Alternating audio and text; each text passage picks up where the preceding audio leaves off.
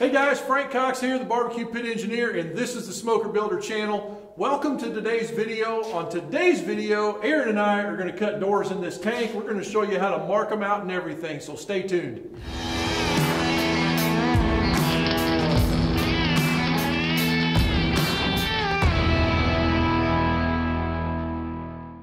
All right, you ready? All right, so what do you think? I think we're going to have to stab these gauges right in the middle of this. I do too. You just can't get over that. Yeah, we're not going to get away from that, so we'll do that. Okay. And so then from the center of the seam, we would go out, what, 3 inches? Yeah. That would be the edge of our door. And then from that seam, you would have to accommodate the entire thing, I guess, if you want to miss that.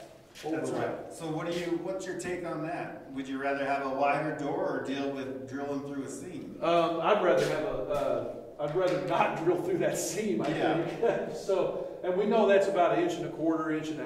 So if we maybe just miss that, come in like what, 2 inches to the center? I think so. And then, because it's a 1/2 inch pipe thread size fitting that goes on there, so it would be like 1 1/8 inch is what our hole size is. Yep, that's right. So yeah, here you go. All right, so we're gonna come in too. There you go. Now you just got to see the 11/16 right there. Wow. If you had your glasses on, you could see it. So we got to do this one now too. Yep. I'll do the math this time. You want me to do the math this time? Sure, I'll help. You'll help? By saying random numbers the whole time I'm trying to count or do the thing. 71 3/8, that's 34, 30, I can't do that one in my head. 71 3/8. Yeah, 71 3/8. 35 1/2, and 3/8, 35 3/16. Okay, let me try it. 35 3/16, how much you guys bet is right or wrong without a calculator? Oh. 35 11/16. Okay. That's what it came up. 71 3/8, right? I think so. That's where I'm at. Yeah. 35 11/16. All right. Because we had a 1/2 in there for the 71. Oh, yeah, we didn't account for that. Okay. Yeah. So anyway. Now, I usually just totally guess. And then 35 11/16. Once I flip my tape, I'll make sure my math's right. All right, guys, so now we've got our bottom door cut all marked out. The next steps, we're going to use our curvy ruler here. Now, the thing to remember, these seams, like these, were hopefully square when they were cut. And these tanks were, these sections of this tank was put together and the heads was put on. But we don't know that for sure. We just got to kind of go with what we think is right? And since this is a radius surface, it's really, really hard to just like lay a square up there and check it. So what you can do, there's a couple of different things. I showed in an earlier video on the channel, go way back in the day, an approximation of a way to do like a modified 3-4-5, kind of a square thing on the door. I don't think you need to go through all of that effort, and truth be told, I do not do that every time. What I actually do is I'll go to the center of this seam right here, and I'll just go with the center of the seam being square. So what I'm going to do, I've got that mark down here and I got to transfer it up to my top door cut. And remember one thing, you could, like we said in the other videos, measure, whatever, look at it. If it looks wrong, looks trump measurements, right? So always make it look right if it doesn't measure right, in pit building anyway. Okay, that line right there, I'm going to stand back and look at it, and if I dig it, which I do, I don't know what does the camera think, if you can see it. Aaron, you come look, it looks good to me. So now what we're going to do, that we've got this line established, it's in the center of the tank, so it's less likely that we're going to have scope creep as we come down. Like if we would have made that line down there, by the time we got to that end, it's telephone game. We don't know for real if it was right. So that's, I should have said that, that's the reason why I start in the middle right there. So now we've got that established, now we can go that way with it and we can go back the other way with it, and we don't have to worry about like the doors walking on us. So, ready? Let's do it. Let's go. This is nice right now because it's quiet. We can kind of concentrate. Sometimes it's really chaotic and you're doing some layout that you can't mess up. And then some guy over there throwing sparks and raining down on us. We're just like welding and you got to block your eyes. Yeah. There's some pivotal moments to the build where you really got to be on your game. So one more thing you can do here, and I actually think we're going to go back and do that. I should have brought it up. Is you should actually with the curved ruler like that, because it can walk a little bit. If you got your top and bottom, you don't have it squeezed right, it can walk 1/8 of an inch. So we're going to go ahead and carry these measurements up to the middle of the door too, just so we have that extra little bit of insurance that our door cut is going to be parallel and perpendicular with our bottom line. All right. So just to carry that on through, we're going to go ahead and mark our horizontal lines, and then we can actually step back and see what we're doing before we start cutting. Not quite committed yet. You want to mark these, or you just want to do our layout? I mean, do our straight edge. Oh, that's right. I forgot. We'll do the straight edge, which we got to go get that still. Yep. All right, so we got to do the really long cuts now. So these are just big 2 parallel lines, and just to keep things nice and streamlined and in line, we're just going to use a big straight edge. And we got some 2x2 angle here with 1/8 inch thick. We're going to lay it on the top line, and you can fasten this any which way. You can put some screws in there temporarily and plug weld that. You can put the strap on that. We just like to throw some tacks. We'll tack the ends and tack the middle. And it's just a really small tack on there so you can grind it off and not stress it too much. And that'll give us a nice true edge. And then we'll do our first cut on the top. Once all that's topped, so it's going to be, we'll start on the door and we're going to leave the corner till the very last. So we'll start here, we'll do a whole cut and we'll stop short of the corner again. Start again, so start, stop, start, stop, start, stop, start, stop, final door. Leave the corners alone. Then we're going to take this off. We're going to move it to our bottom plane. We just cut that line, so we'll be able to double check and make sure these are parallel. Same fashion, we're going to tack this in place and do start stop cuts all the way down. And once that's done, we can remove this straight edge and move to our up and down cuts. All right, guys, so here's kind of the drill. This is a Hypertherm plasma cutter. It's the 45 XP, and it's pretty good cutter, you know. We've got the best arc back there we could use. The main difference in the two is the kind of drag consumables we've got.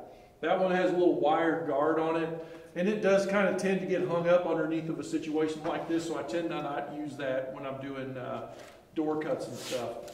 In this case, this drag tip drags up against the edge. This physically contacts the material. There's nothing to get hung up. But you got to be really light on you don't want to have like your arms anchored or your hand like dragging like up against, because what will happen is that it's going to impede your ability to move and cut smoothly. So whenever I'm cutting, what I'll do is I'll start the pilot arc when you pull the trigger, and then I'll pierce in, but I'll start off of the material. That way I don't like just blow out when that arc is getting started. And as I plunge in, it's like ramping in, because a plasma flame coming out, it's really a plasma flame, I guess. The arc is coming out and it's kind of tapered like this. And so if you start off of the material and plunge in, it'll wedge its way in. If you start on the material, it's going to ignite at the fattest part, which is going to spread how much of that is piercing in at that point. Plus, it's going to plug your consumables up, and you don't want that. That sucks.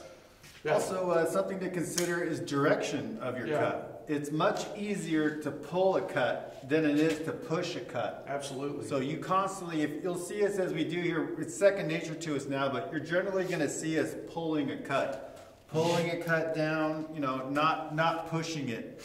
Yeah, if we do push, it's for a very short period of time in a very one direction thing. It'll be necessary. Jammed up or something. So. Yeah. But anyway, another thing I do when I'm piercing like that is I tend to not be like at a 90 to the material. I tend to be kind of like pitched a little bit. That way when I come in, it's kind of ramping a little bit. And I'm usually like short, like when I pierce, if my line's right here, I'm not going to pierce on that line. I'm going to come back a little bit and pierce. That's that like a 1 inch difference. So that I've got some room to fix that with the grinder. If I'm up in that corner where I pierce, now I've got to plug weld that, and I got to get a hacksaw or a sawzall or something fine to get in that corner and clean it up. And if you're not comfortable plunging that plasma in there, you can simply put in a small pilot hole and give that flame somewhere to start and immediately be through the material and then just start cutting through. Yeah, I always forget about that. Well, you know, sometimes... But here's so many of these things, it's like you said, second nature. And that's going to be preference to the person generating this, so... Yeah. Also, I really have a hard time seeing because I'm getting old and I've been doing this too long. And that's why I usually try not to use my grinder function on my hood. I'm gonna give it a shot, you know, just because I know there's safety police in the comments. What is it, the barbecue pit boys called them Vegematics? These guys is the safety police. Uh-oh. Here we go. Yeah, see, I can't freaking see nothing through that. Pinky Dragon pitched on my cutter. Also, when you pierce like this and you F it all up, you almost need to just make a new hole as close to that as you can. Because you got all this boogered up material there, you can take a screwdriver or a piece of something on edge like this scraper and try to get rid of that, that'll help. But if you don't get rid of that, you're just gonna wind up fighting. Here we go.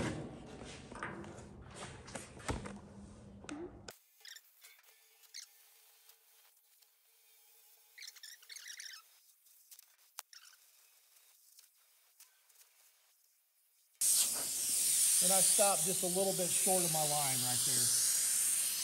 If you overcut, it's not a huge deal. You can always go back in there and tack weld that shut, but you're gonna have to use some creative cleanup. One thing we didn't really talk about yet is that we're gonna double cut these lines. And when I double cut, I'm not like cutting another line next to it. I'm actually just gonna change my pitch a little bit.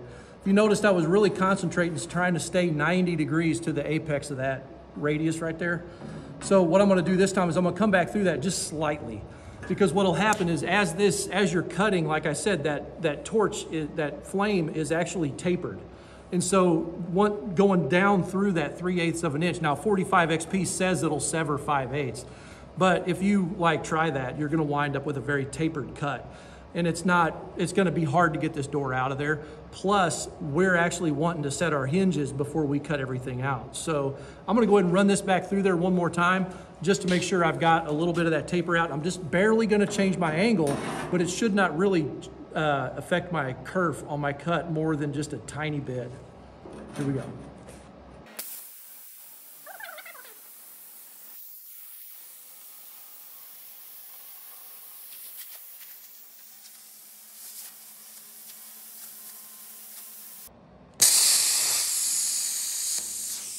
And then once you pierce, just stop what you're doing and clean all that booger weld off there. Just get rid of that. Get it over with. Here we go.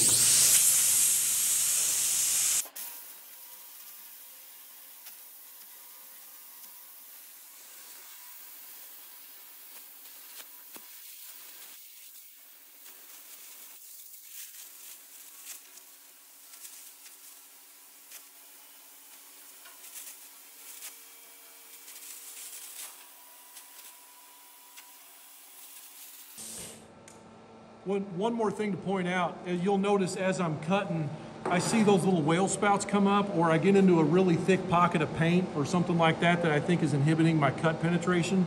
What I'll do is I'll just that's another reason not to have your hands or your elbows or your arms or anything anchored. Because if you're just feeling the edge, like the cutter riding along that line, and the inside corner of this touching the corner there, if you just feel that, then you can you're lightweight, you're not putting a lot of pressure down, and you can run that backwards both directions without affecting your line too much. It's just something I've always just been able to feel, I guess, and use. All right, guys, so we got the top door cut done. Now we're gonna move this down and cut the bottom cut.